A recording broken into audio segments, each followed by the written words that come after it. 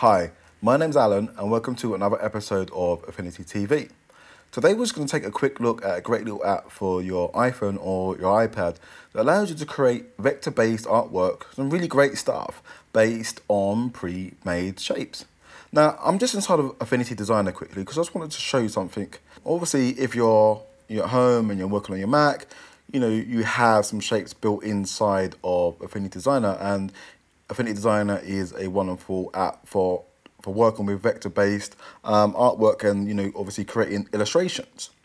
But currently there isn't an iOS version, and I know the guys, the team at Affinity are definitely looking into and doing some research into making an iOS version available. No doubt being able to have something like this on the iPad Pro is definitely going to be something that I'm really looking forward to. But for now, I just wanted to show you a great little app how you can design on your iPhone and get that vector-based artwork straight into Affinity Designer. And not only that, it also allows you to have additional shapes available for Affinity Designer. So I'm just going to switch over to a screen recording, and I'm currently on my iPhone inside of the App Store. And there we go. The app's called Assembly by Pixite. Now, I think the base package was around like £2.99 UK price. There are additional packs you can buy, which I think are around 79 pence each. And there is a Forever Unlocked package, which is a bit more expensive, but definitely worth it in my opinion. Well, certainly something that I was interested in and paid for. But it allows you to forever unlock all future packs that will be available or will come available to you with inside of the Assembly app. So there we go. You can read up some more information about it directly inside of the App Store. So I already downloaded it and installed it. I'm just going to double tap and just switch back over to the app I've already installed. Again, just down at the bottom, I've got these three panels. I'm currently under my project, so some of the stuff that I've already created. In the middle, we've got a section for tutorials. So for those who are new to the Assembly app, I just want to find out more about it. At the top there, we've got some beginner tutorials, and as you scroll down, some intermediate, and then towards the bottom, there we go, some more advanced tutorials. So play around with that. Again, because this lesson is not about how to use the app, but it's really how you can use the workflow to design on your iPhone straight over to your Mac inside of Affinity Designer. And the third panel at the bottom is some inspiration. So at the top here, we've got some demos and some remix projects that they allow you to download and play around with. And as you scroll down, there's a features gallery. Some of the work that some of the artists have created, and it's a nice one, little Batman logo. So some of the work that some of the artwork that's been created from some of the users that Assembly have decided to feature. So you can just go to show you the potential, some of the stuff that's available to create inside of the app. And if we just scroll down a little bit, there we go. There's something that I worked on inside of the Assembly app, a little NES controller. And I'm rather chuffed that they actually asked to feature me, so that's nice. So now I'm just going to switch back to my projects. And I'm just going to click on the plus icon for the new project in the top left. And let's open it up. So again, these are some of the packs that are available. If I just scroll back to the beginning quickly. So you've got some basic shapes, some tiles, some wilderness stuff. You can see there's a few animals there, some mountains. So you can see these are all pre-made shapes. And what it allows you to do is drag them onto your canvas and design something. So robots, some creature shapes there, some characters, botanical, urban development, transportation, of course, outer space. So I think overall there's over 180 individual elements, and that will continue to grow, no doubt. So again, I'm just going to start with characters. Again, I'm just going to create a very simple, very basic design. And after I've done that, I'm just going to take a quick look at something that I've previously created. So I'm going to start with a character. I'm going to start with a body. I'm just going to tap, and it appears on the screen for me. And let's just add some legs. Down in the bottom right, I'm just clicking on styles. And over towards the right there, you've got these little three circles next to the color swatches. I'm just going to tap on that. So I'm going to choose like a dark blue for those legs. And again, I can just drag on the screen and just move these individual elements around, and it gives me this blue outline to show me what I've currently got selected. If I tap back on the top body half, I've got this little circle, this control point in the top right. If I drag and hold, I can then resize and rotate the body. I'm just going to drag that around. Now I'm just going to use 2 fingers just to pinch and zoom, just so I can get closer into this. And over on the right hand side, I've got some options here. And I've got these ones with the 2 arrows facing up and down. And this allows me to move the current selected layer in front or behind my previous shapes. So I just want to bring that in front of the body there and just move that shape forward. So now I'm going to go back to my shapes. Let's choose a head. And let's choose some hair. Go back to styles. Let's just change the colour of that hair to maybe some dark brown. Again, I'm going to select the head. Go back into my colour swatches and choose more of a skin tone colour. And let's just zoom in. And let's just place these in the right place. Just zooming in. Again, I'm just going to resize the hair just so it fits on top of the head. Go back into my shapes. I'm going to find an eye that I like, this one here in the middle. And let's click styles again and let's change the eye colour to black. Zoom in and just make that a bit smaller. Just rotate that a little bit. And again, over on the right hand side, I've got some options. I'm looking at the 4th icon down on the right hand side, which allows me to duplicate. Just drag that over and then back over to these icons, and this time the 3rd one. And that just allows me just to flip that around. Go back to my shapes. Let's just quickly add a pair of glasses. And let's just zoom in and just make those a bit bigger. I want them sort of hanging off the face a bit. There we go. Double tap so I can see my whole canvas. Actually, what I might do is just make the body a bit and the legs a bit smaller. There we go. Let's just zoom in a bit more, just so I can resize some of these elements. There we go. Again, like I said earlier on, I'm just going to create something really simple, something basic. You can spend a bit more time and more detail in creating some nice designs and logos and characters inside of the assembly app. And again, I could go back into shapes, and if I wanted to add a mouth and some backgrounds and stuff like that. Actually, one thing I do want to do, I'm not too worried about the mouth at the moment. I'm just going to click on Artboard in the bottom left of the screen and select Change Background. Again, I'm going to click on these little 3 circles to the right to change the colour swatch, and let's just choose this swatch here, A3 I'm going to go for, something like that. And then I'm going to confirm that with the tick in the bottom right. And it does, once you go to change the artboard, it does give you the option to change the aspect ratio as well. But I'm going to keep it with 1:1 for now, so I'm really happy with that. So I'm going to confirm my selection by clicking the tick in the bottom right of the screen. There we go. There we go. So very simple, very basic design.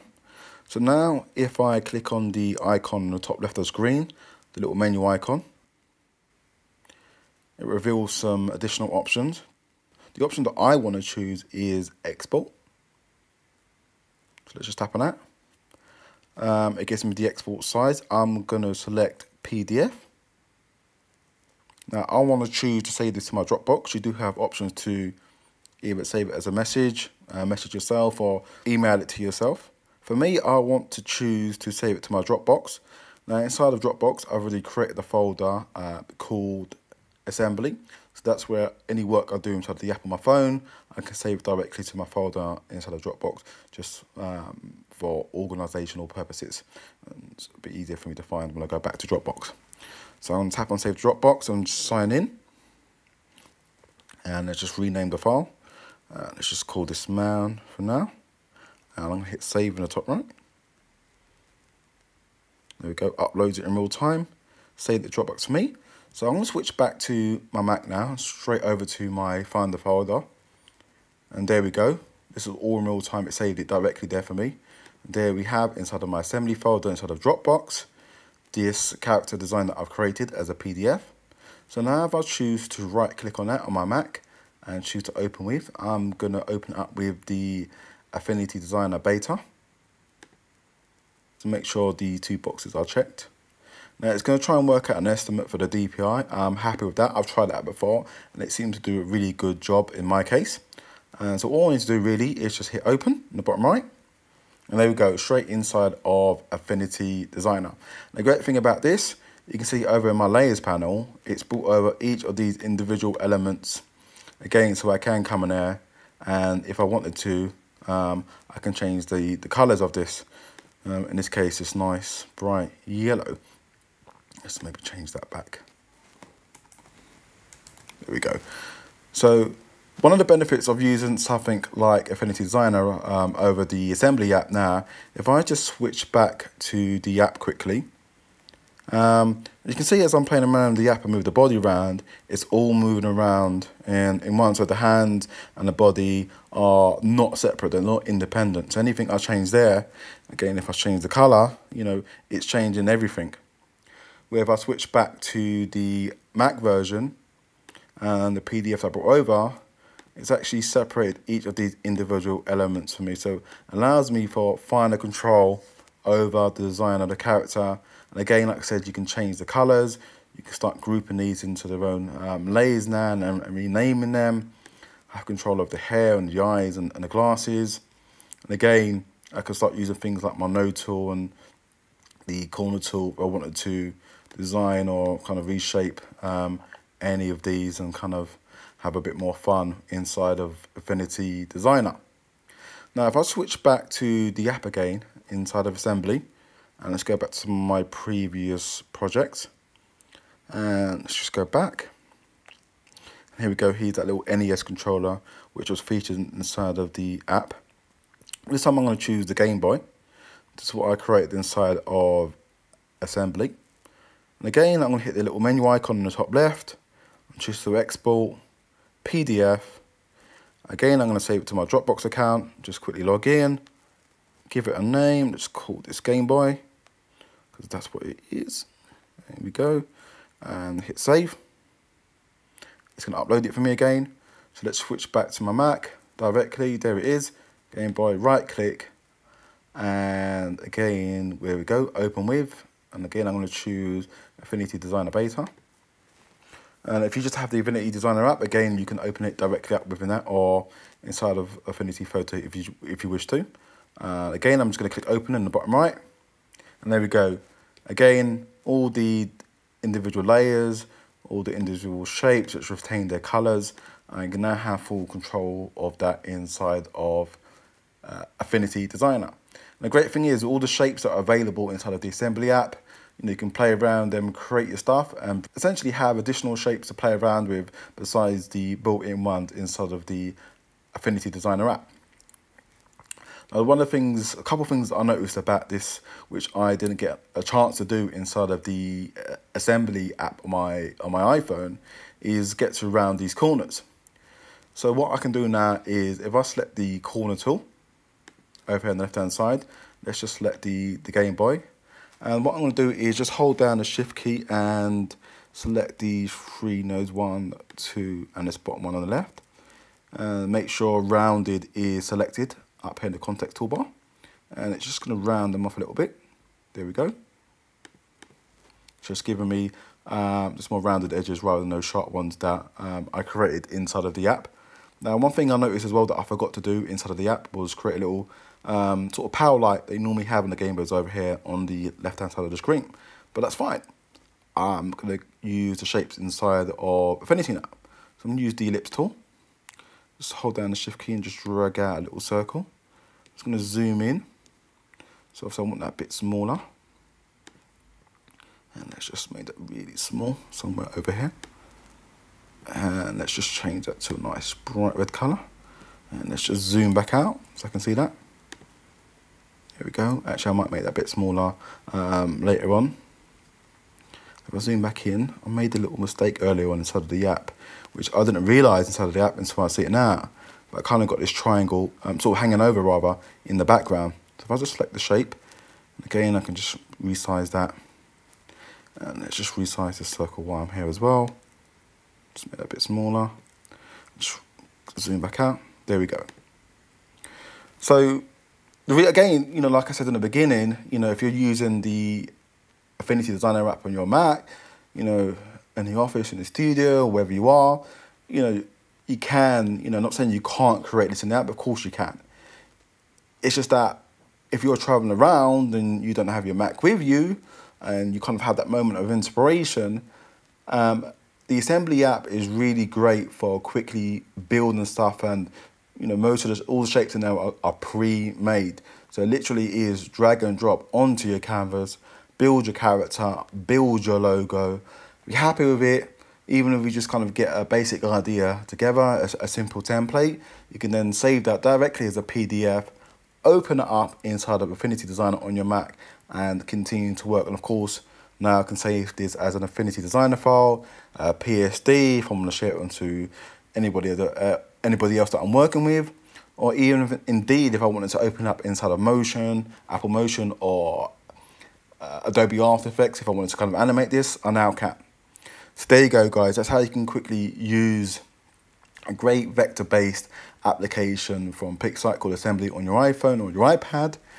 Create a nice little logo, a nice little design, send it over to Affinity Designer to finish off and make some tweaks and make some changes. Or even if you just want to keep it as it is and use the app on your phone for some inspiration, or just to add additional shapes to Affinity Designer. So there you go, guys. Have some fun. You know, show us what you can create with it. Show us the work that you've done with it. And if you have any questions, please feel free to ask. And I'll see you next time. Thanks for watching.